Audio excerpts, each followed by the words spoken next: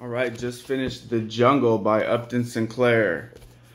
Man, that was tough, man. It's like most of it is like a horror novel, right? It's pretty bad. Just describing the working conditions in Packingtown meatpacking industry in Chicago around the turn of the 20th century.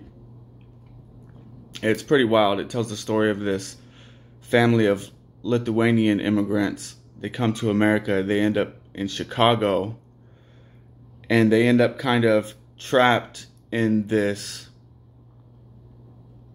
house payment in these meatpacking jobs.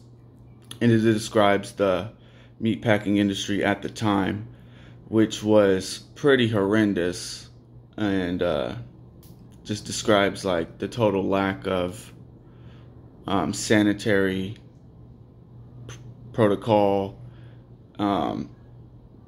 any kind of health care for the people, and just any kind of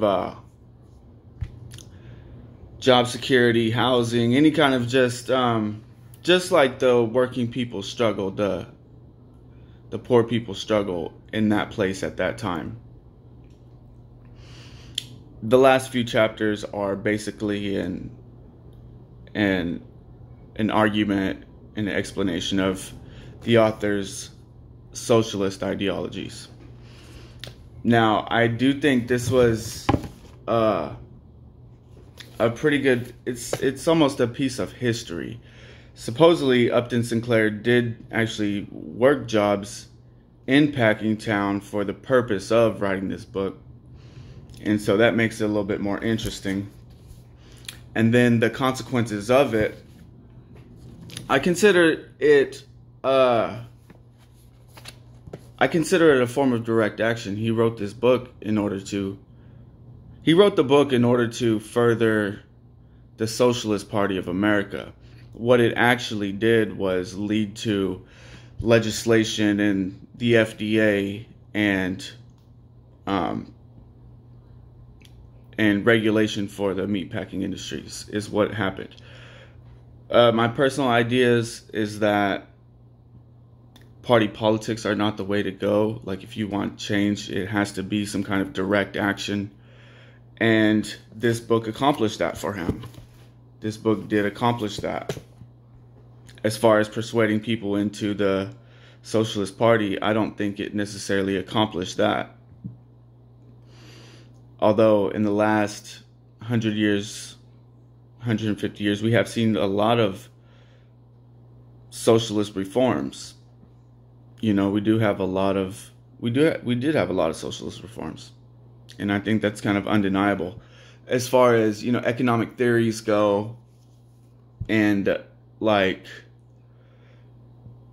I don't really subscribe to any of that. Like, we have to look at reality, not theories, reality, what's happened, what's happening.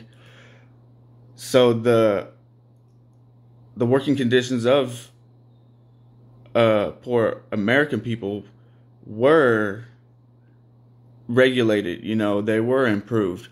But then we've exported a lot of industries out of the country to where those same regulations don't necessarily apply. And one example, you can look at the cobalt mining industry. All of us have these cell phones and this technology, right? Where do the raw materials come from? There's still very similar working conditions for the people who supply these products to us. And these products are not a necessity of life, right? So anyways, it's a piece of history. This book helped to make things happen. So in that aspect, I do consider it a piece of history. Apart from that, as a novel in itself, it's just a tragedy all the way through. It's tragedy after tragedy after tragedy. It's horrendous, the things that this family goes through. It's terrible, and I think it made its point pretty well. So yeah, this is the first time I read it. A lot of people probably read it in high school. I didn't, so I'm catching up. But it's I recommend it. The Jungle by Upton Sinclair.